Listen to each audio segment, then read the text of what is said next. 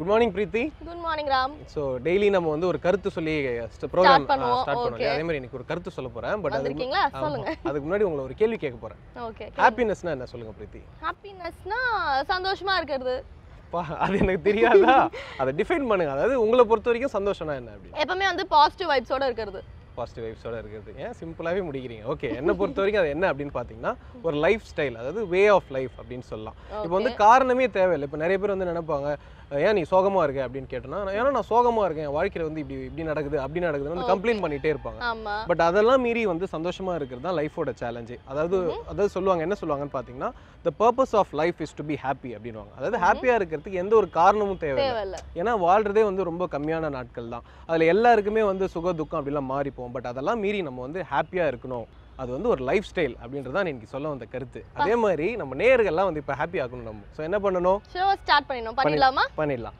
நேயர்கள் அனைவருக்கும் புத்தம் புது காலை வணக்கம்.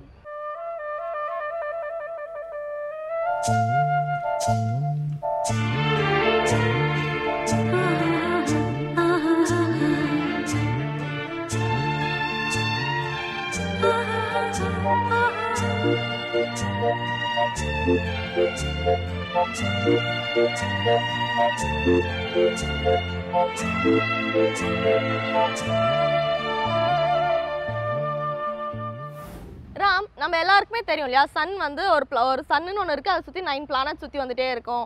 இது ஒரு சோலார் சிஸ்டம் நமக்கு தெரியும். ஸோ வந்து உண்மையிலே கேலக்சியில் பார்த்தீங்கன்னா கோடிக்கணக்கான சோலார் சிஸ்டம்ஸ் இருக்குது. அண்ட் அது வந்து சன்னும் வந்து ஒரு விதமான ஒரு ஸ்டார் அப்படின்றாங்க. நம்ம வந்து சன் வந்து பெருசாக நினைக்கிறோம், சன்னா கொஞ்சம் பெருசு அப்படின்னு நம்ம வந்து ஃபீல் பண்ணிட்டு இருக்கோம். ஆனால் ஆக்சுவலி சன் பார்த்தீங்கன்னா அதுவும் ஒரு ஸ்டார் தான் அப்படின்னு சொல்கிறாங்க. ஓகே, நம்ம கேலக்சியோட பேர் தெரியுமா உங்களுக்கு? மில்கி வே. ஸோ பரவாயில்ல, நீங்களும் தெரிஞ்சு வச்சிருக்கீங்க. மில்கி வே சொன்னீங்க இல்லையா, இதில் வந்து நமக்கெல்லாம் தெரிஞ்ச வரைக்கும் ஒரு சோலார் சிஸ்டம் தான் இருக்குது அப்படின்னு நினச்சிட்டு இருக்கோம். பட் நாசா சயின்டிஸ்ட் வந்து என்ன சொல்கிறாங்கன்னா கிட்டத்தட்ட ஒரு 7 சோலார் சிஸ்டம் வந்து இருக்கிறதுக்கு வந்து வாய்ப்பு இருக்குது அப்படின்னு சொல்கிறாங்க. ஓகே, ஸோ அப்போ அங்கேயும் வந்து நிறைய எர்த் இருக்கலாம், மூன், சன் இந்த மாதிரி இருக்கலாம். இப்போ நமக்கு வந்து ஒரு சன் ஒரு மூன் அப்படி சொல்கிறோம் இல்லையா, அதே மாதிரி அங்கே வந்து 2 இருக்கலாம், 3 இருக்கலாம், இல்லை மூன் வந்து சூரியனோட பெருசாக இருக்கலாம். பட் எதுவுமே வந்து ப்ரூவன் ஃபேக்ட் அப்படின்னு எதுவும் இல்லை. இதெல்லாம் நாசா வந்து உறுதிப்படுத்தினா தான் தெரியும். ஸோ இப்போ நம்ம சோலார் சிஸ்டம் பற்றி நிறைய பேசணும் இல்லையா, அதே மாதிரி நம்ம நிகழ்ச்சியில் வந்து இப்போ சூரியோதயம் பார்க்கறதுக்கு நேரம் வந்துச்சு. பார்த்துடலாமா? பார்த்துடலாம். இது சூரியோதயம்.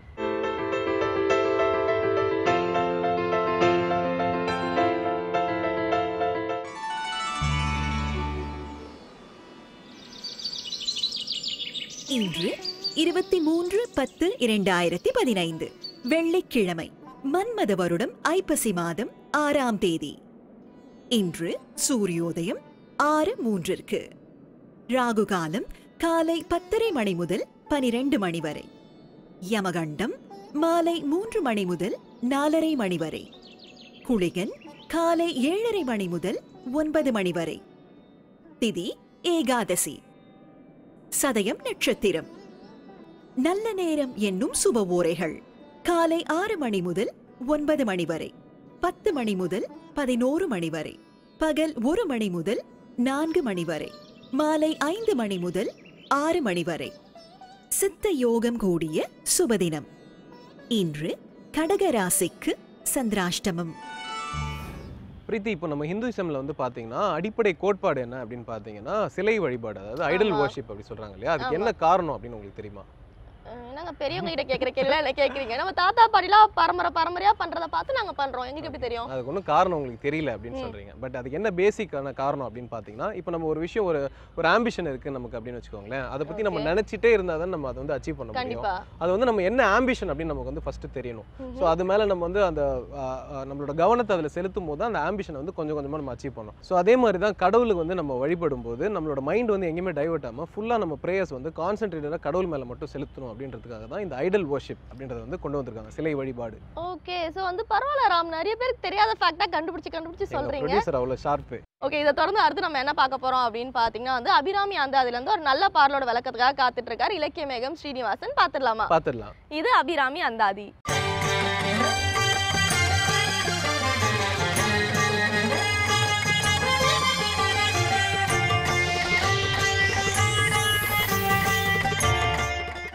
ஸ்ரீவித்யோபாசனாசக்தம் ஸ்ரீவித்யாபீடபூஷணம் ஸ்ரீவித்யாபினவம் வந்தே ஸ்ரீகிருஷ்ணானந்த சர்க்குரு. அனைவருக்கும் இனிய காலை வணக்கம். அபிராமி அந்தாதி அற்புத தமிழ் பாக்களை ஒவ்வொரு நாளும் விடியற் காலையிலே வேந்தர் தொலைக்காட்சி மூலமாக புத்தம் புது காலையிலே சிந்தித்து கொண்டிருக்கிறோம். ஒவ்வொரு காலையும் புதிதாக அருமையாக வெற்றியாக இனிமையாக மலர வேண்டும் என்ற பிரார்த்தனை அபிராமியினுடைய திருப்பாதங்களிலே சமர்ப்பித்து அபிராமி அந்தாதியிலே 46வது பாடல் நல் நடத்தையோடு வாழ வேண்டும் என்ற ஒரு உயர்ந்த பிரார்த்தனையை இந்த பாடல் நமக்காக தருகிறது. அப்படிப்பட்ட அருமையான பாடலை நாம் சிந்திக்க இருக்கிறோம். பராசக்தியினுடைய மிக அருமையான பிரார்த்தனை இதுதான். அந்த பிரார்த்தனை என்ன சொல்கிறது? நல் நடத்தையோடு நாம் வாழ வேண்டும். நல்ல நடத்தை தான் வாழ்க்கையினுடைய அச்சாணி. உலகத்திலே எதை வேண்டுமானாலும் தொலைத்து விடலாம். நல்ல ஒழுக்கம் நல் நடத்தை இருக்கிறதே, அது மனிதனை எந்நாளும் வாழ வைக்கக்கூடிய அற்புதமாக இருக்கும். ஆனால் இன்றைக்கு உலகம் எப்படி போய்கொண்டிருக்கிறது, எவ்வளவு வேகமாக போய்கொண்டிருக்கிறது. எல்லோரும் என்ன சொல்லுகிறார்கள்? அவன் தவறு செய்து கொண்டே இருக்கிறான், அவன் நன்றாக இருக்கிறான், நான் வழிபாடு செய்கிறேன், கோயிலுக்கு போகிறேன், சுவாமி கும்பிடுகிறேன், எல்லா வகையிலும் நான் தர்ம நெறிப்படி வாழ்கிறேன், ஆனால் நான் தான் கஷ்டப்படுகிறேன். தவறு செய்பவனை இந்த உலகம் வாழ வைக்கிறது, ஆகையினாலே நாமும் ஏன் தவறு செய்யக்கூடாது என்ற ஒரு கேள்வியை முன்வைக்கிறார்கள். இது ஒரு ஞானமற்ற அல்லது பக்குவமற்ற ஒரு நிலை. எந்நாளும் எது வெல்லும் என்ற ஒரு கேள்வியை நீங்கள் வைத்து பாருங்கள். தர்மம்தான் வெற்றி பெறும். தர்மத்தின் வாழ்வு தன்னை சூது கவும் மறுபடியும் தர்மம் வெல்லும் என்னும் மர்மத்தின் இயற்கை இருக்கிறதே, அதை யார் இந்த உலகத்திற்கு சொல்லி தந்தார்கள் என்று சொன்னால் பாரதி சொல்லுவான், நம்மாலே உலகம் கற்கும் என்று சொல்லுவான். நம்மாலே இந்த உலகம் கற்றுக்கொள்ளும் என்று சொல்லக்கூடிய தன்மை இருக்குமானால் அப்படி தெரியலாம். அப்படி ஒரு மாயை என்று சொல்வார்கள், அப்படி ஒரு மறைப்பு உலகத்தில் இருக்கலாம். ஆனால் தவறு செய்து வாழ்பவர்கள் எல்லோரும் நிம்மதியாக வாழ்கிறார்களா என்று கேட்டால் நிச்சயமாக அவர்களுடைய நெஞ்சத்தை நீங்கள் தொட்டு தட்டி பாருங்கள், அவர்களிடத்தில் கேட்டு பாருங்கள். அவர்கள் வாழ்க்கையிலே நிம்மதி இருக்கவே இருக்காது. வாழ்க்கை எது என்று கேட்டால் நிம்மதியாக இருப்பதுதான் வாழ்க்கை, மகிழ்ச்சியாக இருப்பதுதான் வாழ்க்கை. அப்படி நிம்மதியாக இருந்து மகிழ்ச்சியாக இருப்பதற்கு என்ன? நம்முடைய மனம் இருக்கிறது, நமக்குள்ளேயே ஒன்று இருக்கிறது, மனச்சாட்சி என்று ஒன்று இருக்கிறது. அந்த மனச்சாட்சி எப்பொழுதும் நம்மை நல்ல வழியிலே போக வேண்டும் என்று சொல்லிக்கொண்டே இருக்கும். ஆனால் நம்முடைய மனச்சாட்சி சொல்லிக்கொண்டே இருப்பதற்கு மீறி நம்முடைய ஆசை இருக்கிறதே, அது என்ன செய்யும்? அந்த மனச்சாட்சியை உதைத்து விட்டு தள்ளிவிட்டு புறந்தள்ளிவிட்டு அது முன்னாலே வந்து நிற்கும். அப்பொழுது யார் வெற்றி பெறுகிறார்கள் என்ற கேள்வியை நாம் கேட்டு பார்க்கிறோம். நந்தனார் சரித்திரத்தை சொல்லுகிற பொழுது மிக அழகாக நம்முடைய வாரியார் சுவாமிகள் சொல்லுவார்கள், அவர் அடிமையாக இருந்தார். யாருக்கு அடிமையாக இருந்தார் என்று கேட்டால் கதையிலே சொல்லுவது போல வேதியருக்கு அடிமையாக இல்லை, அவர் தன்னுடைய மனத்திற்கு அடிமையாக இருந்தார். பிறகு எப்படி வெற்றி பெற்றார்? என்றைக்கு அவர் தன்னுடைய மனத்தை புறந்தள்ளிவிட்டு பக்திதான் பெரியது என்று நினைத்தாரோ அன்றைக்கே அவர் மனத்தை வீழ்த்தி பக்தியினாலே உயர்ந்தார். அப்பொழுது இறைவனுடைய காட்சி கிடைத்தது என்று சொல்லுவார். அப்படி நம்முடைய மனம் என்ன செய்யும்? அது போகிற போக்கெல்லாம் போகும். கண் போன போக்கிலே கால் போகலாமா, கால் போன போக்கிலே மனம் போகலாமா, மனம் போன போக்கிலே மனிதன் போகலாமா, மனிதன் போன பாதையை மறந்து போகலாமா என்பார் கவியரசர். மனம் போன போக்கிலே மனிதன் வாழ்ந்தான் என்று சொன்னால் நிச்சயமாக அந்த பாதை வெற்றி பாதையாக எப்படி இருக்க முடியும்? தன்னெஞ்சறிவது பொய்யற்க பொய்த்த பின் தன்னெஞ்சே தன்னை சுடும் என்று சொல்லுவார் வள்ளுவர். நம்முடைய மனப்பூர்வமாக ஒரு பொய்யை சொல்லிவிட்டோம் என்று சொன்னால் அந்த பொய் இருக்கிறதை வாழ்நாள் முழுக்க நம்முடைய மனதை அரித்து கொண்டே இருக்கும். சங்க இலக்கியத்திலே தான் சொல்லுவார்கள், பாதரட்சை என்று இன்றைக்கு நாம் செப்பல் என்று சொல்லுகிறோமே அல்லது ஷூ என்று சொல்லுகிறோமே, அந்த ஷூவுக்குள்ளே அல்லது அந்த செப்பலுக்குள்ளே ஒரு சிறிய கல் மாட்டி கொண்டு விட்டது என்று சொன்னால் அது என்ன செய்யும்? நடக்கிற பொழுதெல்லாம் உறுத்தி கொண்டே இருக்கும். பிறகு நான் அதை கழற்றி அதை சரி செய்துவிட்டு பிறகு மாட்டினால்தான் நம்மாலே நடக்க முடியும். அப்படித்தான் அந்த ஒரு சிறிய தவறு அல்லது ஒரு சிறிய பொய் நம்மை வாழ்நாள் முழுக்க தூங்க விடாமல் நம்மை அரித்து கொண்டே இருக்கும். நேர்மையாக இருந்தால் எந்த அவசியமும் இல்லை. நாம் எந்த வகையிலும் யாருக்கும் பயப்பட வேண்டிய அவசியம் இல்லை. நீங்களே பாருங்களேன், பொய் சொல்லிக்கொண்டே இருக்க வேண்டும் என்று சொன்னால் அதற்கு மிகப்பெரிய கெட்டிக்காரத்தனம் வேண்டும். நீங்கள் ஏன் நேற்று வரவில்லை என்று ஒருவர் கேட்டால் நான் தூங்கிவிட்டேன் வரவில்லை என்று சொல்லிவிட்டோம் என்று சொன்னால் நிச்சயமாக அந்த இடத்திற்கு அடுத்த பதில் தேவையே இல்லாமல் போகும். ஆனால் என்ன சொல்லுகிறோம்? நாம் தூங்கினோம் என்று சொன்னால் அவர்கள் தப்பாக நினைப்பார்களோ, ஆகையினாலே நான் என்ன சொல்லுகிறேன், நான் வேறு வேலையாக இருந்து விட்டேன், ஆகையினாலே அது மறந்து போய்விட்டது, நீங்கள் அப்படி நினைக்காதீர்கள் என்று சொல்லிவிட்டு சென்று விட்டால் மறுநாள் அவர்கள் வேறு ஏதாவது ஒரு சந்தர்ப்பத்திலே அந்த கேள்வியை தொடர வேண்டும் என்று சொன்னால் அதை நினைவைத்துக் கொள்ள வேண்டும். பொய் சொல்பவன் எப்படி இருக்க வேண்டும்? எப்பொழுதும் கான்ஷியஸாக இருக்க வேண்டும், எப்பொழுதும் விழிப்புணர்வோடு இருக்க வேண்டும். ஏனென்று சொன்னால் ஏற்கனவே சொன்ன பொய் இருக்கிறதே, அந்த பொய்யை நாம் தொடர்ந்து நிரூபணம் பண்ணிக்கொண்டே இருக்க வேண்டும். ஆனால் உண்மை இருக்கிறதே, அது எப்பொழுதும் நாம் போகிற போக்கிலே சொல்லிக்கொண்டே விடலாம். அதற்கு எந்த விதமான படிப்பும் அவசியமே இல்லை. அதற்கு எந்த விதமான பயமும் அவசியம் இல்லை. இது இப்படி தான் நடந்தது, இப்படி நடந்ததை நான் சொல்லிவிட்டேன், தவறாக இருந்தால் மன்னித்துக் கொள்ளுங்கள், இல்லை என்று சொன்னால் என்னை புறந்தள்ளுங்கள், அதை பற்றி நான் கவலைப்படவில்லை, இதுதான் சரியான சூழ்நிலை, இதுதான் சரியான விஷயம் என்று நாம் சொல்லிவிடுகிறோம். கவியரசர் தான் சொல்லுவார், உண்மையை சொல்வதற்கு, படிப்பதற்கு, எல்லாம் உணர்ந்தவர் போல் நடிப்பதற்கு, கண்கண்ட காட்சிக்கு விளக்கதற்கு, நெஞ்சில் கள்ளமில்லாதவருக்கு பயம் எதற்கு என்று கேட்பார். உண்மையை சொல்வதற்கு அவன் பிஇ படித்திருக்க வேண்டாம், எம்பிஏ படித்திருக்க வேண்டாம், எம்பிபிஎஸ் படித்திருக்க வேண்டாம், படித்திருக்க வேண்டிய அவசியம் இல்லை. என்ன இருக்கிறதோ அது அப்படி ஆஸ் இட் இஸ் என்று சொல்வார்கள், அப்படியே சொல்லுவது. ஆனால் பொய் சொல்ல வேண்டும் என்று சொன்னால் கெட்டிக்காரத்தனம் வேண்டும். அதுவும் நம்முடைய கையில் செல்லிடப்பேசி என்று சொல்லுகிறோமே, செல்ஃபோன், அது வந்த பிறகு நிறைய பொய்களை சொல்வதற்கு நாம் பழகி கொண்டு விட்டோம். மகனை கூப்பிட்டு சொல்லுகிறோம், இவர் கூப்பிட்டு கொண்டு இருக்கிறார், இவர் நமக்கு வேண்டாதவர், அல்லது நான் வேலையாக இருக்கிறேன், இவர் ரொம்ப நேரம் பேசி அறுப்பார், ஆகையினாலே நீ என்ன சொல்ல வேண்டும், அப்பா ஃபோனை வைத்து விட்டு போய்விட்டார் என்று சொல்லிக் கொடுக்கிறோம். மகனுக்கும் நாம் பொய் சொல்ல கற்றுக் கொடுக்கிறோம். அவன் என்ன செய்கிறான், சிறு குழந்தை வாங்கி கொண்டு அப்பா செல்ஃபோனை வைத்து விட்டு போயிருக்கிறார் என்று சொன்னார் என்று அவன் சொல்லிவிடுகிறான். அவனுக்கு என்ன தெரியும், சொல்லலாம் சொல்லக்கூடாது என்று சொல்லி. அப்பொழுது நாம் கடிந்து கொள்கிறோம், இப்படி சொல்லவில்லையே என்று சொல்லி. ஆனால் அவனையே நாம் அப்படி பழக்க வேண்டும். அதுவும் செல்ஃபோன் வந்த பிறகு நாம் பொய் சொல்வதற்காகவே அந்த கருவியை படைத்து வைத்திருக்கிறார்கள் என்று சொல்லலாம். ஆனால் நல்ல நடத்தையோடு வாழ்வது இருக்கிறதே மிகுந்த கஷ்டமான விஷயம். ஆனால் அதுதான் சரியான பாதை, அதுதான் நல்ல பாதை, அதுதான் பூப்பாதை. ஆகையினாலே எல்லாம் நம்முடைய பெரியவர்கள் என்ன சொல்லி தந்தார்கள், அறம் செய்ய விரும்பு, ஆறுவது சினம், இயல்வது கரவேல், ஈவது விளக்கேல் என்று நம்முடைய பாட்டி, நமக்கு அவ்வை பாட்டி சொல்லி தந்திருக்கிறாள். அன்னையும் பிதாவும் முன்னேறி தெய்வம், ஆலயம் தொழுவது சாலவும் நன்று, இல்லறம் அல்லது நல்லறம் அன்று என்று நமக்கு படிக்கிற பொழுதே அந்த காலத்திலே ஒரு 30 ஆண்டுகளுக்கு முன்னாலே பாடத்திலே இதையெல்லாம் வைத்திருந்தார்கள். ஆனால் இன்றைக்கு இதெல்லாம் பாடத்திலே இல்லை. இந்த விஷயங்கள் எல்லாம் நம்முடைய ஆங்கில வழி கல்விகள் என்று சொல்லுகிறோமே, அந்த ஒரு கல்வி பயன்பாட்டிலே இல்லை. மனிதனை மனிதனாக செம்மையாக வாழ வைக்க வேண்டும் என்ற முயற்சி அங்கே இல்லை. மனிதனை எப்படி பொருளீட்டுபவனாக மாற வைப்பது, அந்த கல்வி எப்படி பொருளாதாரத்தை பெருக்கிக் கொள்ளலாம் என்று சொல்லக்கூடிய கல்விதானே தவிர எப்படி மனிதன் மனிதனாக வாழ வேண்டும் என்கின்ற கல்வி இல்லை. இன்றைக்கு கூட வாட்ஸ்அப்பில் ஒரு செய்தியை போட்டிருந்தார்கள், அரிது அரிது மானிடராக பிறத்தல் அரிது, அதனிலும் அரிது மானிடராக வாழ்தல் அரிது என்று சொல்லியிருந்தார்கள். மானிடராக வாழ்தல் இருக்கிறது, மனித நேயத்தோடு வாழ்தல் இருக்கிறது, பண்போடு வாழ்தல் இருக்கிறது. அது இன்றைக்கு கால சூழ்நிலையிலே கஷ்டம் என்று தோன்றலாம். ஆனால் அதுதான் வாழ்க்கை முழுவதுமாக நமக்கு துணை வரும். நம் பிள்ளைகளுக்கு நாம் சொல்லித்தர வேண்டிய பாதை நேர்மையாக இருக்க வேண்டும். எந்த விதமான சூழ்நிலையிலும் நாம் நேர்மை பிறழ்ந்து வாழ்ந்து விடக்கூடாது, பொய் சொல்லக்கூடாது. ஒரு பொய் சொன்னால் கூட அந்த பொய், அந்த காலத்திலே சொல்வார்கள், பொய் சொன்னால் சாமி கண்ணை குத்திவிடும் என்று பயமுறுத்துவார்கள். ஆனால் இன்றைக்கு பொய் சொல்வது என்பது சாதாரணமான விஷயமாக மாறிப்போய்விட்டது. ஏனென்று சொன்னால் நாம் அந்த மாதிரியெல்லாம் சொன்னால் நம் பிள்ளைகள் கேள்வி கேட்பார்களே, சாமி கண்ணை குத்தும் என்று சொன்னால் எதை வைத்து கண்ணை குத்தும், சாமி எப்படி வரும், எப்படி நேராக வரும், அந்த கேள்விகளுக்கு நாம் பதில் சொல்வதற்கு தயாராக இல்லை. நன்னடத்தையோடு வாழ்தல் இருக்கிறதே, அதுதான் நமக்கு பெரியவர்கள் காட்டித்தந்த அருமையான பாதை. அந்த பாதையிலே நாம் பயணித்தோம் என்று சொன்னால் என்ன நமக்கு இருக்கும், முதலிலே நாம் நிம்மதியாக இருக்கலாம். இரண்டாவது விஷயம், நாம் யாருக்கும் பயப்பட வேண்டிய அவசியமே இல்லை. அப்படி பயப்படாமல் இருக்கக்கூடிய அவசியம் இருக்கிறதே, அந்த வாழ்க்கை இருக்கிறதே, அதைத்தான் நமக்கு நம்முடைய பெரியவர்கள் கற்றுத்தந்த பாதையாக நாம் எடுத்துக்கொள்ள வேண்டும்.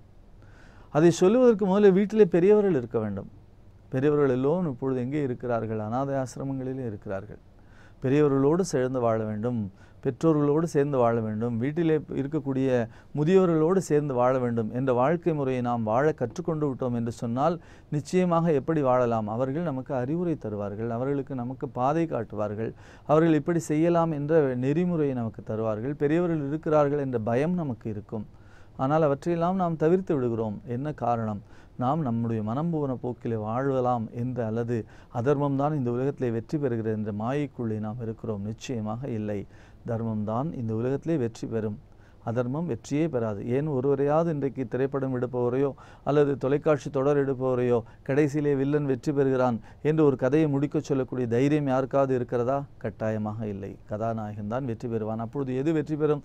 தர்மம்தான் வெற்றி பெறும். அப்படி தர்மத்திலே வெற்றி பெற வேண்டுமானால் நாம் நல்ல நடத்தையோடு வாழ வேண்டும். அப்படி நல்ல நடத்தையோடு வாழ்வதற்கான அருமையான வழிகாட்டுதலை, நெறிமுறையை அபிராமி அந்தாதியினுடைய பாடல் நமக்கு சொல்லித் தருகிறது. அது என்ன பாடல்? தொடர்ந்து சிந்திப்போம், நாளை சந்திப்போம். நன்றி, வணக்கம். ராம், ரீசெண்ட் டேஸ்ல வந்து பார்க்க ரொம்ப டேன் ஆயிட்டியேப்பா. அதாவது சேனல் வந்த புதுசுல ரொம்ப ஃபேரா இருந்த மாதிரி இருக்கு. இப்போ ரொம்ப கருத்துட்டியேப்பா. எவ்ரி வீக்கெண்ட் வந்து நான் வந்து கிரிக்கெட் ஆடுறேன். அதனால வெயில் ஆடுறேன். நல்லா டேன் ஆயிடுறேன். எதுவும் பண்ண முடியல. ஸோ வந்து திருப்பியும் நீ ஃபேர் ஆகிறதுக்காக டிப்ஸ் தேவைப்படுதா? ட்ரை பண்ணிட்டு தான் இருக்கேன். பட் எல்லாமே பட்ஜெட் ஜாஸ்தியாக இருக்கிறதுனால என்னோட பட்ஜெட்டுக்கு வந்து செட் ஆக மாட்டேங்குது. அதனால சரி இப்படியே இருக்கலாம் அப்படின்னு சுற்றிட்டு இருக்கேன். இல்லை உன் கலர் மேலே எனக்கு ரொம்ப பாவமாக இருக்குது. ஆனால் வெள்ளை வெள்ளையாக இருந்தியா? ஸோ அதனால் வந்து நிறைய டிப்ஸ் வச்சுருக்கேன்.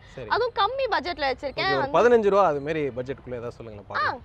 டன் 15 ரூபாய்க்குள்ள முடிகிற மாதிரி ஒரு டிப் வச்சிருக்கேன். என்ன அப்படின்னு பார்த்தீங்கன்னா, புதினா தெரியும்ல, அது வந்து கடையில் எங்கேயா 10 ரூபா தான் இருக்கும் மிஞ்சி போனால். அந்த புதினா ஒரு கட்டு வாங்கிடு. ஃபுல்லாக வந்து நல்லா க்ளீன் பண்ணிடுங்க. அந்த லீவ்ஸ் எல்லாம் க்ளீன் பண்ணி நீட்டாக்கி அரைச்சி வச்சுட்டு, லெமன் ₹1 இருக்குமா, லெமன் வாங்கி சரி அந்த 15 ரூபா தான் ஓகே ஒத்துக்கிறேன். நீங்க டிப் சொல்லுங்க. லெமன் வந்து ஸ்குவீஸ் பண்ணி அந்த லெமன் டிராப்ஸ் வந்து அதில் கலந்து ஒரு 10-15 மினிட்ஸ் ஃபேஸ் பேக் போட்டு நல்லா வந்து வெதுவெதுப்பான தண்ணியில் வந்து வாஷ் பண்ணிட்டீங்கன்னா ஒரு டோன் இன்க்ரீஸ் ஆயிடுவீங்க. ஓ அப்படிதான் உங்க அழகு வந்து நீங்க பராமரிக்கிறீங்களா? எஸ், அப்படின்னு வெளிப்படையா சொல்ல முடியாது. எனக்கு வந்து ஹெர்பல் ப்ராடக்ட்ஸ் தான் வந்து செட் ஆகும். வேற ஏதாவது கெமிக்கல் போட்டால் அலர்ஜி ஆயிடும். ஓகே, கெமிக்கல் போட்டால் அலர்ஜி ஆகும்னு சொன்னீங்களா? இதே மாதிரி நேச்சுரலாகவே நம்ம ஸ்கின்னையும் ஹேரையும் எப்படி பராமரிக்கிறது அப்படின்றத பற்றி பேசுறதுக்காக aroma therapist doctor Geetha Ashok வந்திருக்காங்க. பார்த்துடலாமா? பார்த்துடலாம். இது இயற்கை மருத்துவம்.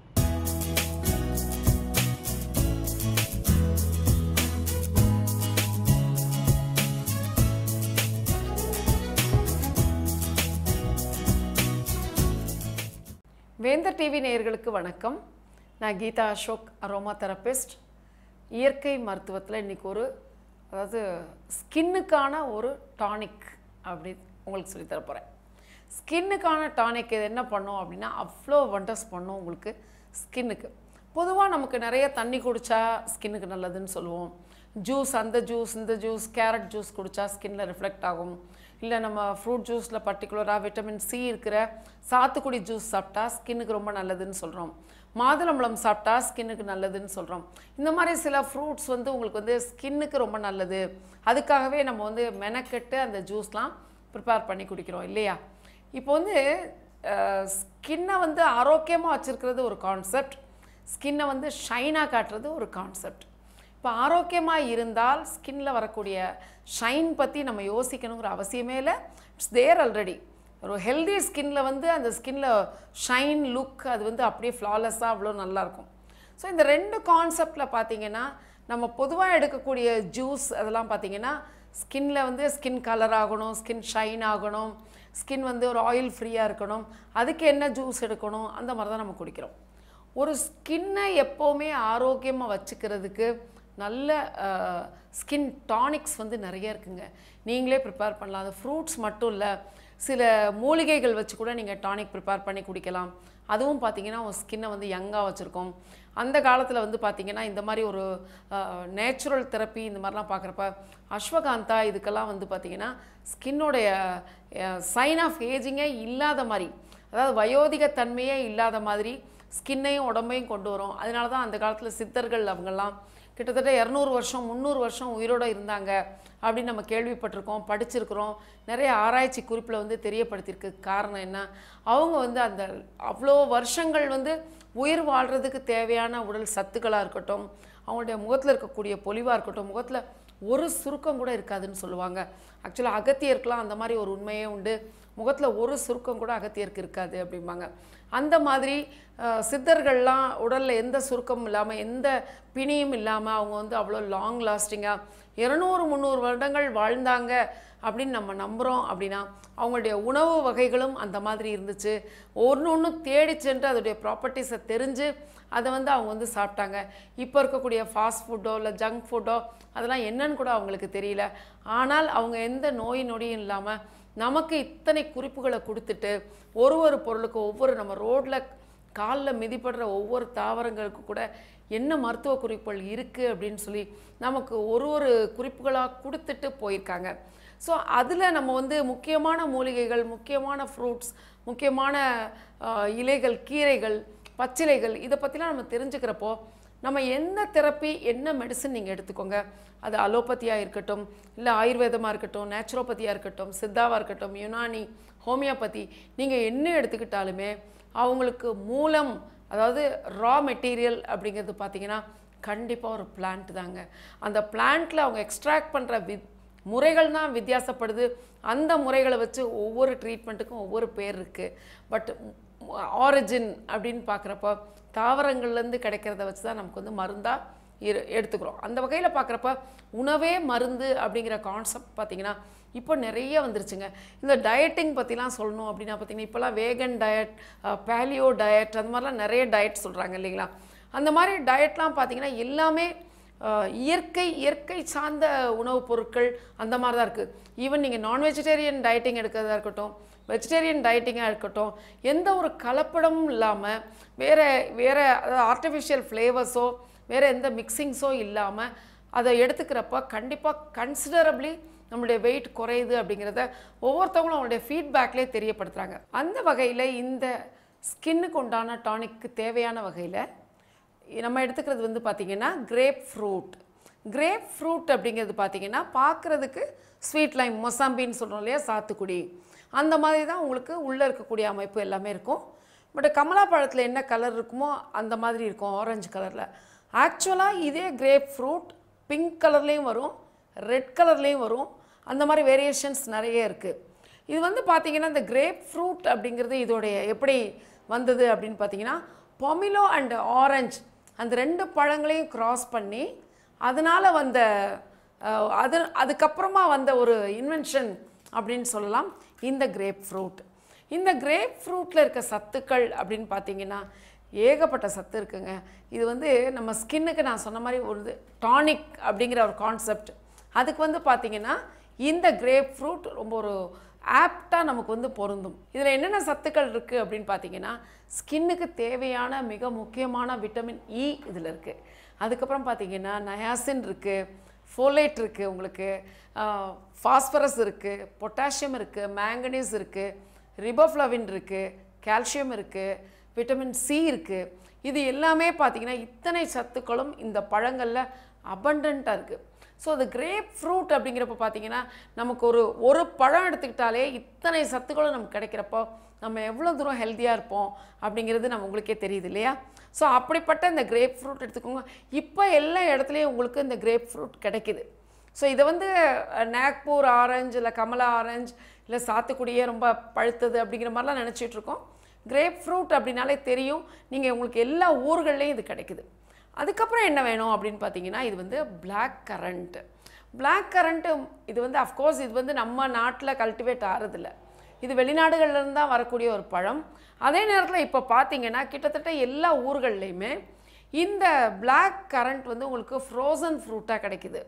அதுக்கப்புறம் பார்த்தீங்கன்னா இதோடைய பல்ப்பு மட்டுமே தனியாக கிடைக்குது, அதாவது பிளாக் கரண்ட் பல்ப் அப்படின்னு கிடைக்குது.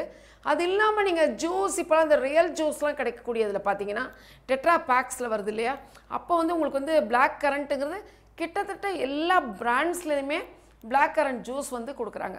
ஸோ நீங்கள் அதை ஸ்குவாஷாக வாங்கிக்கிட்டாலும் சரி, இல்லை ரியல் ஜூஸாக நீங்கள் பிளாக் கரண்ட் ஜூஸாக எடுத்துக்கிட்டாலும் சரி, இல்லை பல்ப்பாக விற்கிறாங்க நீங்கள் பல்ப்பாக வாங்கினாலும் சரி, ஃப்ரோசன் ஃப்ரூட்டாக வாங்கினாலும் சரி. பட் இது வந்து உங்களுக்கு வந்து ட்ரை ஃப்ரூட்டாக கிடைக்கும், அந்த இது மட்டும் உங்களுக்கு இந்த டானிக்கு அது ஹெல்ப் ஆகாது. பட் எனக்கு வந்து ஃப்ரோசன் ஃப்ரூட்டாக இருந்தாலும் சரி, நீங்கள் பல்ப்பாக வேணாலும் நீங்கள் எடுத்துக்கலாம். ஸோ நீங்கள் என்ன பண்ணணும் அப்படின்னு பார்த்தீங்கன்னா முதல்ல ஒரு டானிக் வந்து ப்ரிப்பேர் பண்ணுறீங்க. எப்படி எடுக்கிறீங்க அப்படின்னு பார்த்தீங்கன்னா இந்த கிரேப் ஃப்ரூட் இது வந்து இதில் இருக்கக்கூடிய உள்ளே இருக்கக்கூடிய பல்ப்பு, இந்த பல்ப்பு மட்டும் நீங்கள் மெஷர் பண்ணிக்கோங்க. ஒரு 1 kg பல்ப் மட்டுமே ஒரு 1 kg எடுத்துக்கிறீங்க அப்படின்னா equal quantity of black currant எடுத்துக்கணும். அதாவது அந்த பிளாக் கரண்ட்டோட பல்ப்போ இல்லை ஃப்ரோசனாவோ ஃபுல் ஃப்ரூட்டாவோ ஒரு 1 kg நீங்கள் எடுத்துக்கலாம். இது ரெண்டுமே ஈக்குவல் ப்ரொப்போர்ஷனில் எடுத்துக்கோங்க. இதை ரெண்டுமே என்ன பண்ணுங்கள், மிக்சியில் நல்லா கிரைண்ட் பண்ணிங்க. கிரைண்ட் பண்ணிவிட்டு ரொம்ப லோ ஃப்ளேமில் நீங்கள் வந்து ஸ்டவ்வில் வச்சு அதை ஹீட் பண்ணுங்கள்.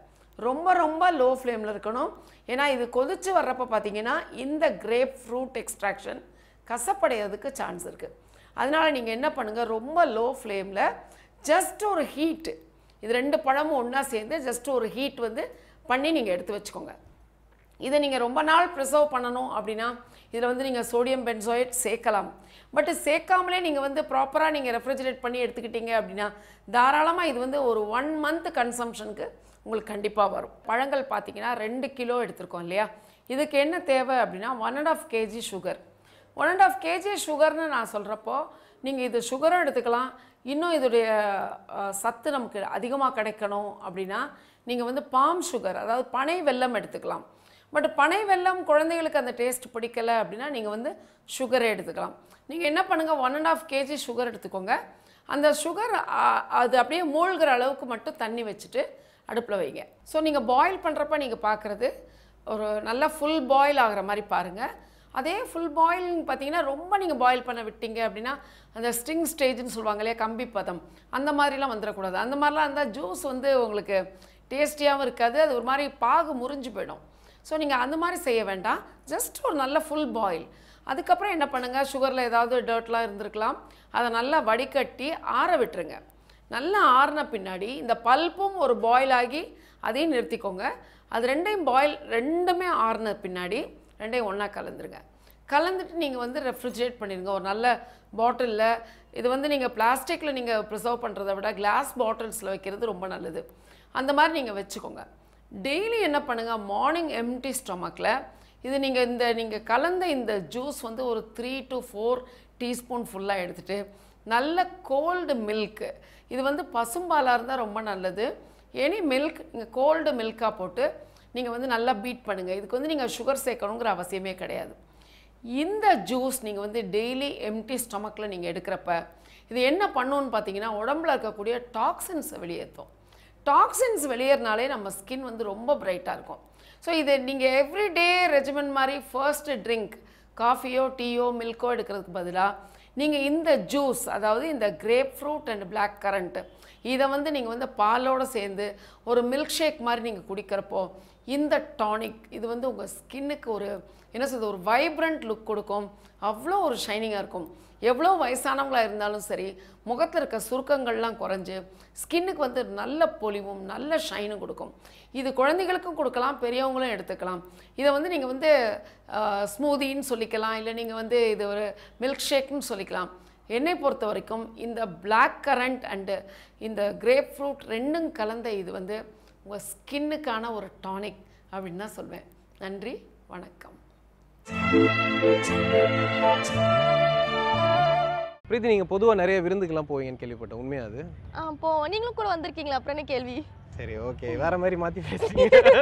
சரி, ஓகே, டென்ஷன் ஆகாதீங்க. இப்போ நான் என்ன சொல்ல வரேன் அப்படின்னு பார்த்தீங்கன்னா, பொதுவாக விருந்துலாம் பார்த்தீங்கன்னா வாழை இலையில தான் சாப்பிடுவாங்க. ஆமாம். அது ஏன் அப்படின்னு தெரியுமா? ஏன்னா வந்து நிறைய ஐட்டம்ஸ் இருக்கும் இல்லையா, ஸோ பிளேட்டில் இடம் பத்தாது, ஸோ விரிச்சு வச்சு நல்லா சாப்பிட்றதுக்காக வச்சிருக்கலாம். ஓகே, அப்படின்னு நீங்கள் சொல்கிறீங்க. அப்புறம் தட்டு கழுவு லேட் ஆகும், அதெல்லாம் சொல்லுங்களேன். அதை கூட சேர்த்துக்கலாம். சரி, ஓகே. நம்ம சாப்பிட்டு முடிச்சு இந்த இலையை ஆடு மாடுகளுக்கும் போட்டு அதுங்களையும் சாப்பிட வைக்கிறோம்ல, அப்படியே சொல்லலாம். சரி, ஓகே, என்னென்னமோ பேசுறீங்க. பட் ஆக்சுவல் ஃபேக்ட் என்ன அப்படின்னு பார்த்தீங்கன்னா, பொதுவாக விருந்துனாலே கொஞ்சம் ஹெவியாக சாப்பிடுவோம். நீங்கள் சொன்ன நிறைய ஐட்டம்ஸ் இருக்கும், நிறைய ஹெவியாக சாப்பிடுவோம். அப்போ வந்து தட்டில் சாப்பிட்டோம் அப்படின்னு பார்த்தீங்கன்னா செரிமானம் ஆகும், லேட் ஆகும். வாழை இலைக்கு பார்த்தீங்கன்னா அதோட ஃப்ளேவர்லாம் இருக்கு இல்லையா, அது வந்து சாப்பாடோட சேர்ந்து சாப்பிடும்போது அது வந்து டைஜஷன் வந்து கொஞ்சம் ஈஸியாக ஆகும், ஜாஸ்தியாக இருக்கும் டைஜஷன் பவர் அப்படின்னு சொல்லுவாங்க. அது மட்டும் இல்லாமல் பொதுவாக வாழை இலையில சாப்பிடும்போது நம்ம டைனிங் டேபிள்லாம் உட்காராம சப்பலங்கால் தரையில் உட்காந்து சாப்பிடுவோம். அப்போ நம்ம போஸ்டர் பாடி போஸ்டரும் வந்து கரெக்டாக இருக்கும். ஸோ அந்த போஸ்டரில் சாப்பிடும்போது நார்மலாகவே டைஜஷன் பவர் வந்து ஜாஸ்தியாக இருக்கும். அதோட வாழை இலையில் சாப்பிடும்போது அதோட பெனிஃபிட்ஸும் சேர்ந்து சூப்பராக டைஜஷன் பவர் வந்து ஜாஸ்தியாகும். இதுதான் அதோட ப்ரூவன் ஃபேக்ட். ஸோ அந்த வாழை இலைக்கு எவ்வளோ பெரிய ஒரு விளக்கம் இருக்குன்றதை நீங்கள் சொல்லி தான் தெரிஞ்சுக்கிட்டேன். ரொம்ப நன்றி ராம். இதை தொடர்ந்து நம்ம அன்றாடம் பயன்படுத்துகிற பொருட்களில் இருக்க மூலிகை பலன்களை சொல்கிறதுக்காக சித்த வைத்தியர் ராஜமாணிக்கம் நமக்காக காத்துட்டு இருக்காரு. பார்த்துடலாம். இது மூலிகை மருத்துவம்.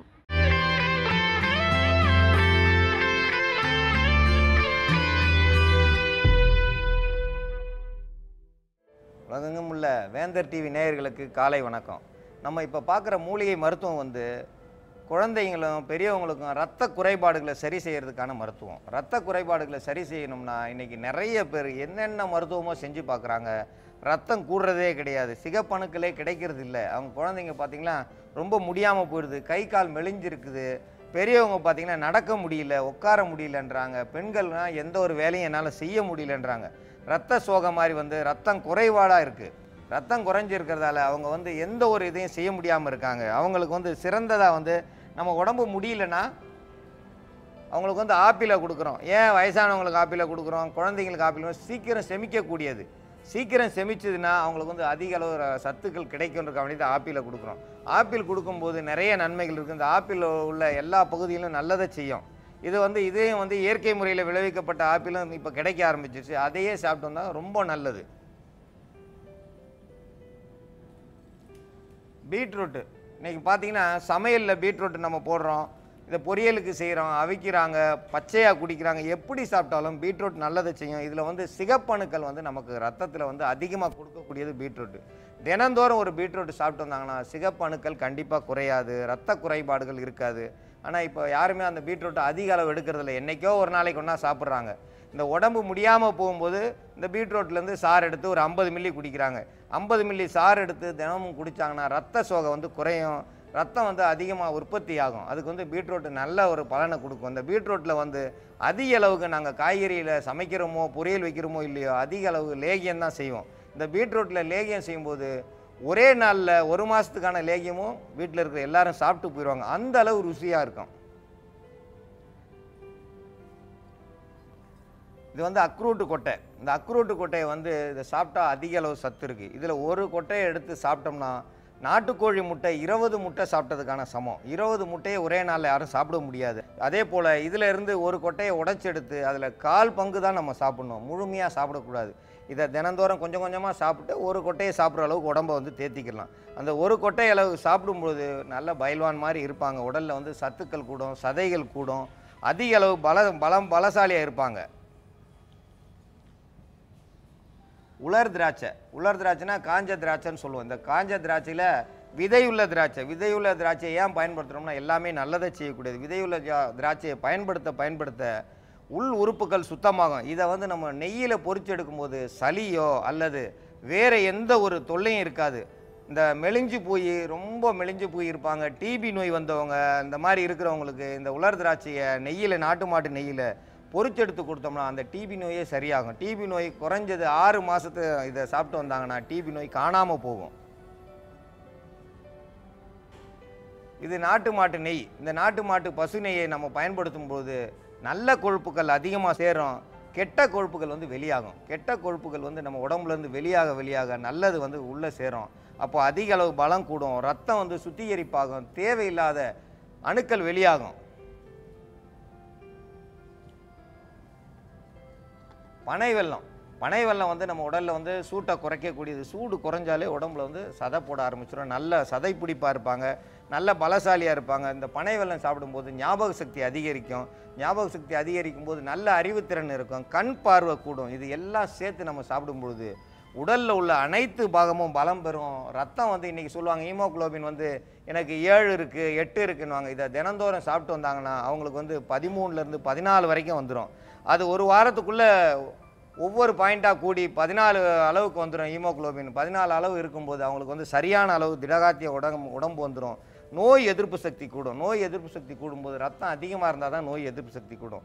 பாருங்கள், சாதாரணமாக பாருங்கள், நல்ல திடகாத்தமாக இருக்கும், நல்லா சாப்பிட்டு ரத்தம் அதிகமாக இருந்து ரத்த ஓட்டம் சீராக இருக்கிறவங்களுக்கு யாருமே எது சொன்னாலும் இதாகாது.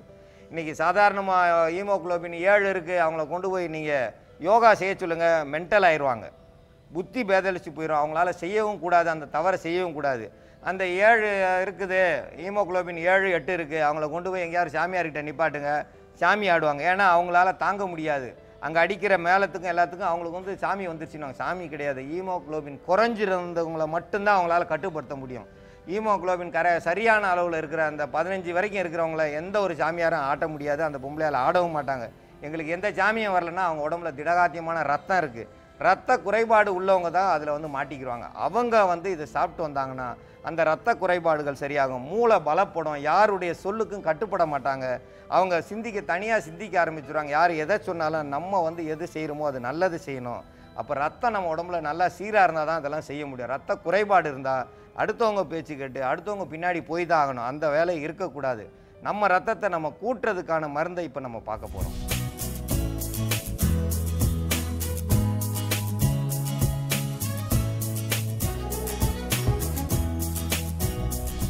முதல்ல வந்து பீட்ரூட்டை வந்து நல்லா கூழாக அரைச்சி வச்சுருக்கோம். இந்த பீட்ரூட்டை வந்து முதல்ல அடுப்பில் ஏற்றி வந்து சூடு பண்ணணும். பீட்ரூட்டை நல்லா கூழாக அரைச்சிக்கிறணும், ஏன்னா அப்போ தான் வந்து நம்ம லேகியம் செய்கிறதுக்கு சரியாக இருக்கும்.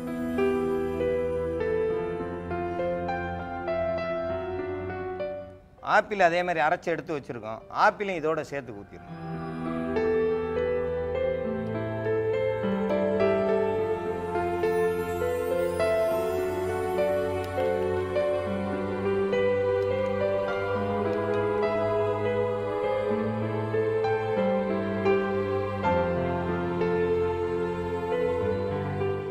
அதில் உள்ள நீர் சத்துக்கள் போகிறதுக்கு முதல்ல இதை தான் சூடு பண்ணணும். முதல்ல எடுத்ததுமே நம்ம நெய்யோ எதையும் ஊற்றிடக்கூடாது. ஊற்றினோம்னா மூஞ்சி முகம்லாம் வந்து அடிச்சிடும். முதல்ல அதில் உள்ள நீர் சத்துக்களை குறைய வைக்கணும். அந்த நீர் சூம்பினதுக்கப்புறம் சூம்பினதுன்னா குறைஞ்சதுன்னு சொல்லுவோம். அந்த குறைய வச்சு நீரை வந்து சுருக்கணும். நீரை சுருக்கிட்டு அதுக்கப்புறம் இதை மீதி பொருளை நம்ம அதில் போடுவோம். அக்ரூட்டை வந்து பருப்பாக எடுத்து வச்சுருக்கோம். இதில் வந்து ஒரு 2 அக்ரூட்டுலேருந்து எடுத்து வச்சுருக்க விதை தான். நம்ம தேவைக்கேற்ப செய்யலாம். 2க்கு மேலே தேவையில்லை. 2 இதில் உள்ள பருப்பில் வந்து 2 இதை மட்டும் எடுத்து இதில் போட்டு வச்சுருக்கோம். 2 வந்து போதுமானது. இதுக்கு மேலே வந்து சேர்க்க வேண்டாம்.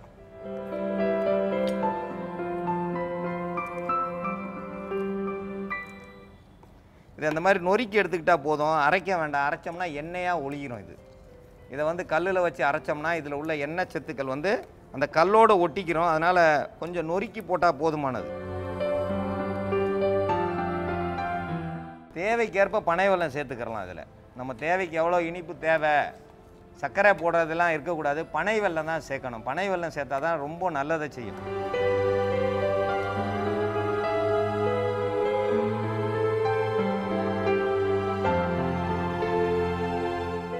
பனை வெல்லம் ஏன் இப்போவே சேர்க்குறோம்னாக்கா அந்த கூழில் இருக்கிற தண்ணியெலாம் வந்து உறிஞ்சி சீக்கிரமாக வந்து அதை லேகியமாக நம்மளுக்கு கிடைக்கிறதுக்காக பனை வெல்லத்தை நம்ம அந்த லேகியம் போட்டு கொஞ்சம் நேரம் ஆன உடனேயே பனை வெல்லத்தை போட்டு கிண்டிகிட்டே இருக்கணும். பீட்ரூட்டும் ஆப்பிளும் சேர்ந்து இருக்க இந்த கூழில் இருக்க தண்ணி வந்து ரொம்ப சுண்டி, அதாவது லேகியம் மாதிரி வர்ற அளவுக்கு நல்லா வந்து அது ஒரு பிடிப்புத்தன்மை இல்லாமல் இருக்க வரைக்கும் அதை நல்ல இதமான சூட்டில் வச்சு கிண்டணும். இந்த அக்ரூட்டு பருப்பை இப்போ போட்டுக்கணும்.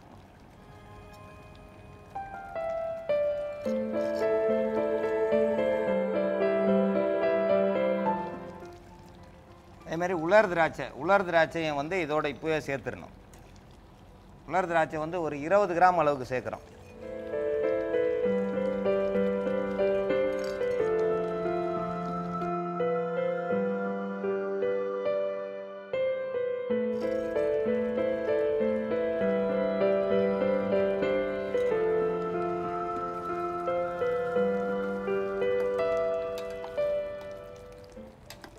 இந்த லேகிய பக்குவமாக பருவமாக வந்துருச்சு.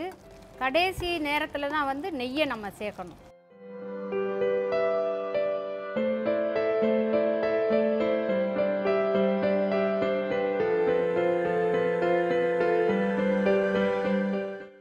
நெய் வந்து 100 கிராம் வரைக்கும் சேர்க்கலாம். தவறு பண்ணாது. நெய் சேர்க்க சேர்க்க நெய்யிலேயே வேகும் பொழுது இது வந்து செஞ்சு ஆற வச்சு எடுத்து வச்சிட்டிங்கன்னா 6 மாதம் கூட கெடாது.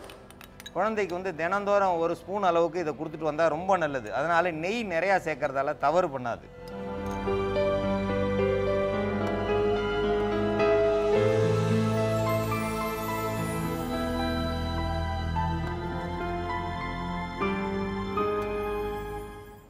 இந்த லேகியத்தை வந்து உடம்பில் சதையே இல்லாமல் இருக்கிற பெண்கள் வந்து மாதவிடாய் தள்ளி தள்ளி போய்கிட்டு இருக்கோம். ஹீமோகுளோபின் குறையா இருக்குது, 8 கிராமு ரத்தம் அவங்க உடம்புல இருக்குது, அல்லது வந்து 7 கிராமு இதுவே போதும் அப்படின்னு சொல்லி மருத்துவர்கள் சொல்லுவாங்க. அப்படி சொல்கிறாங்கன்னா அவங்க வந்து குழந்தை பெற்றுக்கிற கருத்தரிக்கிற தன்மை அவங்களுக்கு வராது, மாதவிடாய் ஒழுக்கம் வந்து சரியாக இருக்காது, தள்ளி தள்ளி போகும், வெள்ளைப்பாடு அதிகம் இருக்கும். அந்த மாதிரி இருக்கிற பெண்கள் வந்து இந்த லேகியம் செஞ்சு வாரத்துக்கு ஒரு முறை அல்லது அவங்களுக்கு இதை சாப்பிட ஒப்பலை அப்படின்ற இருக்கிறவங்க இதை வந்து பல ஜூஸாக குடிக்கலாம். சாராக எடுத்து குடிக்கலாம், அது கூட வந்து பனை வெல்லம் சேர்த்து குடிக்கலாம், அல்லது அதை பொடிசாக நறுக்கி காய்கறி சீக்கிர அந்த காய்கறி சீக்கிரத்தில் வச்சு மெல்லிசா அதை நல்லா உரசி அப்படியே சாப்பிடலாம். ஏதாவது ஒரு வகையில் வந்து இந்த பீட்ரூட்டு கேரட்டும் வந்து தேவைனாக்கா கேரட்டும் இது கூட சேர்த்துக்கலாம். ரத்தமே இல்லாமல் இருந்துக்கிட்டு நான் மாதவிடாய் வரல, கருத்தரிக்கலை, வெள்ளைப்பாடு பாடுது அப்படி இருக்கிற பெண்கள் வந்து இந்த லேகியம் செஞ்சு சாப்பிட்டுட்டு வந்தாங்கனாக்கா அவங்களுக்குள்ள குறைபாடுகள்லாம் சரியாகி அவங்களும் வந்து நல்ல உடம்புல சதை போட்டு தேவையான ரத்தம் உண்டாயிரும். இதிலேருந்து அவங்க உடம்பு ஆரோக்கியமாக இருப்பாங்க. இதை அடிக்கடி சாப்பிட்டுட்டு வந்தாங்கனாக்கா உடம்பு வசீகரமாகவும் இருக்கும்.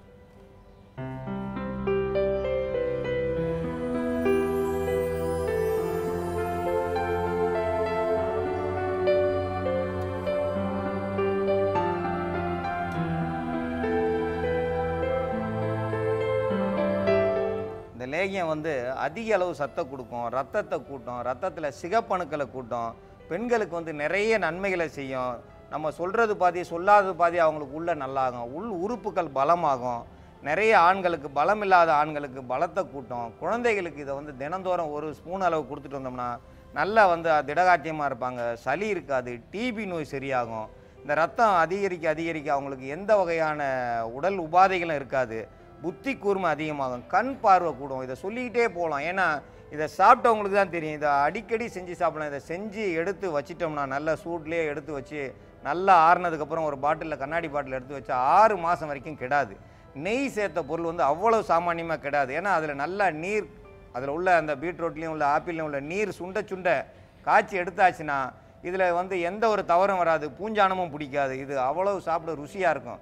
இதை சாப்பிட்டவங்க கண்டிப்பாக பலசாலியாக தான் இருப்பாங்க. ஏன்னா ரத்தம் அதிகரிக்கும். பசி தூண்டும். பசியை தூண்டும் போது நல்லா சாப்பிடுவாங்க. நல்லா சாப்பிட உடல் ஆரோக்கியம் அதிகமாகும். இந்த ரத்தம் அதிகரிக்கிறதுக்கான மருந்தை இன்னைக்கு பார்த்துருக்கோம். நாளைக்கு வேறொரு மருத்துவத்தை பார்ப்போம். ராம், பொதுவா நிறைய பேர் வந்து லைஃப்ல ஒரு விஷயம் செய்யறதுக்கு முன்னாடி சென்டிமெண்ட் பார்ப்பாங்க. சில பேர் சாக்லேட்டோட ஆரம்பிச்சா விஷயம் நல்லா இருக்கும்னு சொல்றாங்க பாத்தீங்களா? என்ன பத்தி தான். இந்த மாதிரி உங்களுக்கு ஏதாவது சென்டிமெண்ட் இருக்கா? எனக்கு ஒண்ணும் இல்லைங்க. அப்பலாம் சென்டிமெண்ட் இல்ல. ஆனா நம்ம சூப்பர் ஸ்டார் ரஜினிகாந்த் சாருக்கு வந்து ஒரு சூப்பரான சென்டிமெண்ட் இருக்கு. என்ன அப்படின்னு பாத்தீங்கன்னா, எந்த படம் பூஜை ஸ்டார்ட் பண்ணாலும் வந்து ஏவிஎம்ல ஒரு புலியார் கோயில் இருக்கான். அங்க போய் ப்ரே பண்ணிட்டு தான் ஸ்டார்ட் பண்ணுவார். அப்பதான் மூவி வந்து சூப்பர் ஹிட் ஆகும்ன்றது அவரோட பர்சனலான ஒப்பீனியன். அதே மாதிரி என்னோட ஃப்ரெண்ட் ஒருத்தி இருக்கா. அவளுக்கு வந்து ரொம்ப கேவலமான ஒரு சென்டிமெண்ட் என்ன அப்படின்னு பாத்தீங்கன்னா, அவ வந்து ஒரு கொக்கோ பிளேயர். ஸோ எப்போ மேட்சுக்கு போனாலும் வந்து ஒரு எல்லோ கலர் வாட்டர் பாட்டில் தான் வேணும் அப்படின்னு எடுத்துட்டு போவா. ஏன்னா ஃபர்ஸ்ட் டைம் போகும்போது வின் பண்ணிட்டாங்களா அந்த பாட்டில் வச்சிருக்கும் போது. ஸோ வந்து அந்த சென்டிமெண்ட்டை இன்ன வரைக்கும் ஃபாலோ பண்ணிட்டு இருக்கா. பேசிக்காக நீங்கள் சொல்றது பார்த்தீங்கன்னா, ஒரு விஷயம் வந்து பண்ணி அவங்க ஜெயிச்சிட்டாங்கன்னா அந்த விஷயம் எனக்கு ரொம்ப லக்கியாக ஃபீல் பண்ணுவாங்க. யோகம் அப்படின்ற மாதிரி அவங்க ஃபீல் பண்ணிக்கிறாங்க. அதானே சொல்ல வரீங்க. ஸோ அதே மாதிரி இன்னைக்கு வந்து 12 ராசிகளுக்கான யோக பலன்களை பற்றி சொல்றதுக்காக யதார்த்த ஜோதிடர் ஷெல்வி வந்திருக்கார். பார்த்துடலாம். இது யோகம் நல்ல யோகம்.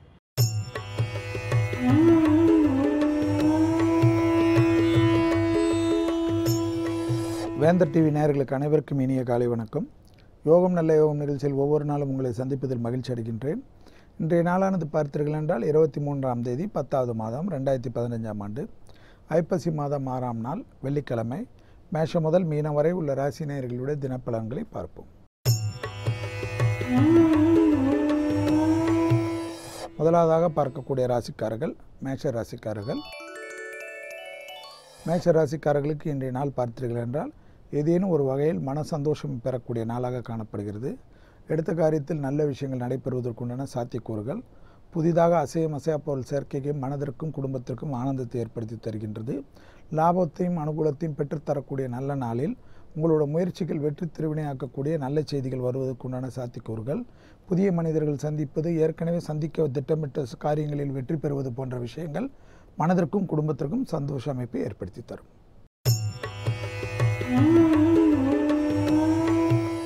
அடுத்ததாக நாம் பார்க்கக்கூடிய ராசிக்காரர்கள் ரிஷபராசிக்காரர்கள். ரிஷபராசிக்காரர்களுக்கு எடுத்த காரியத்தில் ஜெயம். உத்தியோகத்தில் உங்கள் தன்னம்பிக்கை வளப்பெறக்கூடிய நாள். உத்தியோகத்தில் மேலதிகாரிகளுக்கு உங்களுக்கு இருந்த இடைவெளிகள் குறைந்து அந்யோன்யம் அதிகரிப்பதற்குண்டான சாத்வீகமான நாள். ஓய்வு நாளாக இருந்தாலும் விடுமுறை நாள்களாக இருந்தாலும் உத்தியோகத்தில் சென்று விட்டு வருவதற்குண்டான அழைப்பு கண்டிப்பாக காணப்படக்கூடிய நாள். மனத்தில் கோபப்படாமல் நல்ல விஷயமாக அனுகூலமாக நல்ல ஒரு முயற்சியாக வெற்றிக்கு திருமகனாக சென்று விட்டு வருவது உங்களுக்கு ஏற்றத்தையும் அனுகூலத்தையும் ஏற்படுத்தி தரும். மேலும் ரிஷபராசிக்காரர்களுக்கு உத்தியோகமும் வியாபாரமும் மேன்மையடையக்கூடிய நல்ல நாளை சரியாக பயன்படுத்திக் கொள்ளுங்கள்.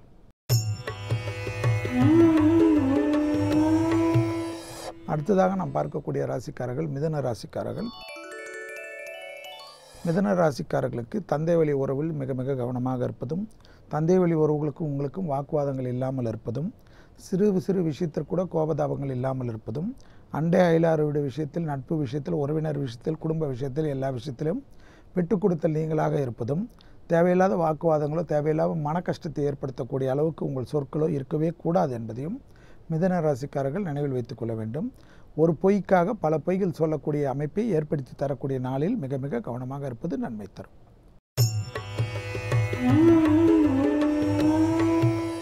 அடுத்ததாக நாம் பார்க்கக்கூடிய ராசிக்காரர்கள் கடக ராசிக்காரர்கள். சந்திராஷ்டம அமைப்பில் உள்ளீர்கள் என்பதை நினைவில் வைத்துக் கொள்வது பல விதத்தில் நன்மையும் அனுகூலத்தையும் ஏற்படுத்தி தரும். தேக ஆரோக்கியம் இருக்கட்டும், பிள்ளைகள் விஷயமாக இருக்கட்டும், பிள்ளைகளோட தேக ஆரோக்கியமாக இருக்கட்டும், உத்தியோகத்தில் மற்ற விஷயத்தில் எல்லா விஷயத்திலும் ஒரு விதமான கவனம் மிக மிக முக்கியம். அவசியமில்லாத பயணங்கள் தவிர்த்து கொள்வதும், மூன்றாம் நபர்கள் விஷயத்தில் தலையிடுவது பெரும் சிக்கல்களையும் பிரச்சனைகளையும் ஏற்படுத்திவிடும். யாரிடத்திலும் விட்டேனே பார் என்று மல்லு கட்டுவது உங்களுக்காகவே ஆபத்தாக முடிந்துவிடும். எனவே எந்த விஷயத்திலும் அடங்கி போவது நீங்களாக இருப்பது கடகராசிக்காரர்களுக்கு நன்மை தரும். அடுத்ததாக நாம் பார்க்கக்கூடிய ராசிக்காரர்கள் சிம்ம ராசிக்காரர்கள். வெளிவட்டாரம் உத்தியோகத்தில் சந்தோஷ அனுகூலங்கள், தொலைதூர செய்திகள், பெரிய மனிதர்கள் சந்திப்பது, மகான்களை தரிசிப்பது, விடுபட்ட தெய்வ வழிபாடுகளுக்கெல்லாம் முக்கியத்துவம் கொடுங்கள். அதே சமயம் வெளிவட்டாரத்தெல்லாம் விட்டு கொடுக்கின்ற நீங்கள் குடும்ப விஷயத்தில் இவ்வளோ கோபதாபத்துடன் இவ்வளோ அடங்காமல் இருப்பது எந்த வகையில் நியாயம் என்பதை நீங்களாக சிறிது யோசித்துக் கொள்ளுங்கள். குடும்பத்தில் உங்களுக்காகவே வாழுகிறவர்களுக்காக விட்டு கொடுப்பதனால் எந்தவித குறைபாடும் வராது. குடும்பத்தில் இவ்வளோ வீம்பு உங்களுக்கு ஆகாது என்பதை சிம்மராசிக்காரர்கள் உணர்ந்து கொள்வது நன்மை தரும்.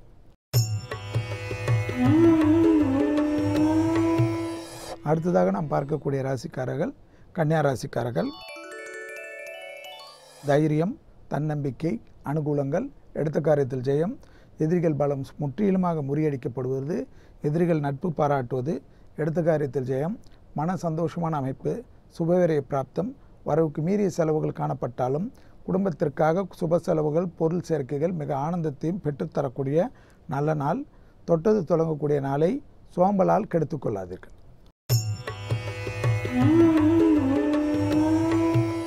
அடுத்ததாக நாம் பார்க்கக்கூடிய ராசிக்காரர்கள் துலா ராசிக்காரர்கள்.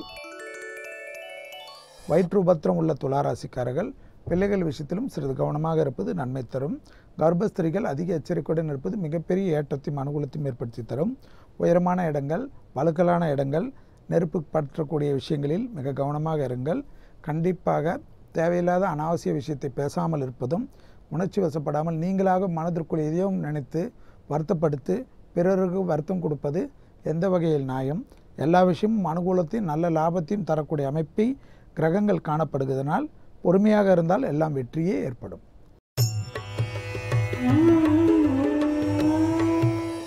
அடுத்ததாக பார்க்கக்கூடிய ராசிக்காரர்கள் விருச்சிக ராசிக்காரர்கள். எடுத்த விஷயம் ஏற்றம், அனுகூலங்கள், லாபம், படிப்படியாக நல்ல முன்னேற்றமெல்லாம் காணப்பட்டாலும் குடும்பத்தில் உள்ள பெற்றோர் பெரியோருடைய தேகாரோக்கியம், அவர்களுடன் சிறு வாக்குவாதங்கள் மன கஷ்டத்தையும் பொருள் கஷ்டத்தையும் எல்லாம் ஏற்படுத்திவிடும். தேவையில்லாத மல்லு கட்டுவது பெற்றோரிடம் எந்த விதத்திலும் நியாயமில்லை என்பதை விருச்சிக ராசிக்காரர்கள் உணர்ந்து கொள்ள வேண்டும். இரத்தபந்த உறவுகள் விஷயத்தில் விட்டு கொடுத்தல் நீங்களாக இருந்தால் வெளிவட்டாரத்திலோ மற்ற விஷயத்திலோ ஒரு பிரச்சனையும் காணப்படவில்லை என்பதை விருச்சிக ராசிக்காரர்கள் உணர்ந்து கொள்ள வேண்டும்.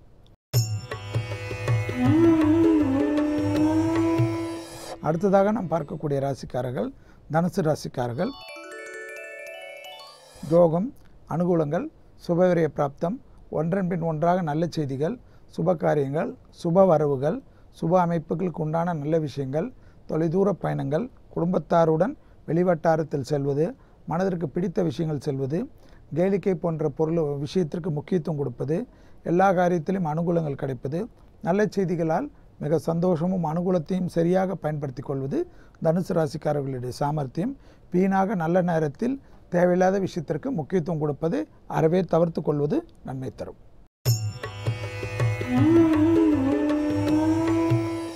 அடுத்ததாக நாம் பார்க்கக்கூடிய ராசிக்காரர்கள் மகர ராசிக்காரர்கள். வாய் வார்த்தைகளில் தேன் தடவை வார்த்தை குடும்பத்திலும் வெளிவட்டாரத்திலும் மிகப்பெரிய ஏற்றத்தை ஏற்படுத்தி தரும்.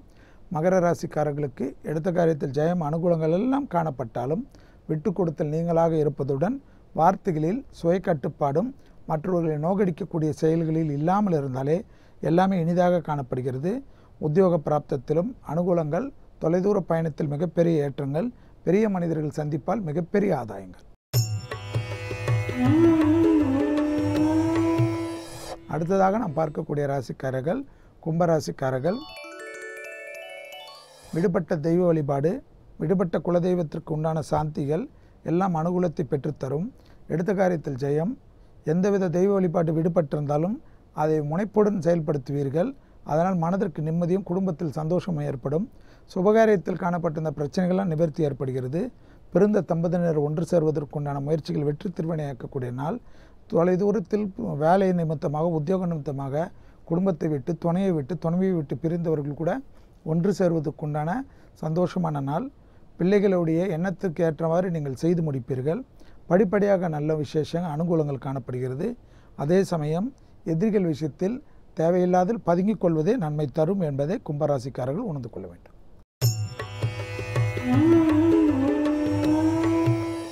அடுத்ததாக கடைசியாக பார்க்கக்கூடிய ராசிக்காரர்கள் மீன ராசிக்காரர்கள். யோகம், அனுகூலங்கள், எடுத்த காரியத்தில் ஜெயம் எல்லாம் காணப்பட்டாலும் பிள்ளைகளுடைய தேகாரைக்கும் சிறிது கவனத்துடன் இல்லை என்றால் மனசங்கடங்கள் ஏற்படும். எடுத்த விஷயங்கள் அனுகூலங்கள் காணப்படுகிறது. பூர்வீகத்தில் சொத்து தகராறில் ஏதேனும் இருந்தால் பேசி தீர்த்து கொள்வது நன்மை தரும். இரத்த பந்த உறவுகளுக்கு உங்களுக்கு வாக்குவாதங்கள் வைத்தால் இந்த மொத்த நாளையும் கெடுத்து விடலாம். படிப்படியாக நல்ல முன்னேற்றம் அனுகூலங்கள் எல்லாம் காணப்பட்டாலும் சட்டத்துக்கு புறம்பானவர்களின் நிழல் கூட அண்டாமல் பாதுகாத்து கொள்வதே இன்றைய நாளில் மிக நன்மையும் அனுகூலத்தையும் ஏற்படுத்தி தரும் என்பதை மீனராசிக்காரர்கள் உணர்ந்து கொள்ள வேண்டும். மீண்டும் நாளை யோகம் நல்ல யோகம் நிகழ்ச்சியில் சந்திப்பதில் மகிழ்ச்சி அடைகின்றேன். நன்றி, வணக்கம். ஸோ பிரீத்தி, நம்ம ஷோவோட எண்டுக்கு வந்துட்டோம். இன்றைக்கி வந்து பார்த்தீங்கன்னா நிறைய இன்ட்ரெஸ்டிங்கான செக்மெண்ட்ஸ் வந்தோம். அதுலேயும் குறிப்பாக பார்த்தீங்கன்னா இயற்கை மருத்துவம் வந்து ரொம்ப சூப்பராக இருந்தது. அதுவும் நீங்கள் சொன்ன அந்த புதினா பேக் இருக்குது பார்த்தீங்களா, என் பட்ஜெட்டுக்குள்ளே சூப்பராக ஒரு அழகு சாதனை. ஃபாலோ பண்ணிடுவீங்க? கண்டிப்பாக ட்ரை பண்ணுறேன், முயற்சி பண்ணுறேன். பட்ஜெட் என் லெவல் கொஞ்சம் ஜாஸ்தி தான், பட் இருந்தாலும் நான் ட்ரை பண்ணுவேன். இதே மாதிரி நிறைய விஷயம் நாளைக்கு நம்ம பார்க்கலாம். பட் இப்போ நம்ம ப்ரோக்ராம் முடிச்சுக்கணும். ஏன்னா அடுத்தது வந்து பார்த்தீங்கன்னா வேந்தரின் இளங்கதிர் காலை செய்திகள் வந்து ரெடியாக இருக்குது. இப்போ நம்ம கிளம்பிடலாமா? கிளம்பிடலாம். ஸோ இன்னைக்கு இந்த எபிசோடு உங்க எல்லாருக்குமே ரொம்பவே பிடிச்சிருக்கும் நம்புறோம். இதே மாதிரி வேறொரு நல்ல எபிசோட நாங்கள் 2 பேரும் வந்து உங்களை சந்திக்கிறோம். Until then, it's Tata and bye-bye from Preeti and Arjun Raman, entire team of Putham Puthu Kalai. Bye.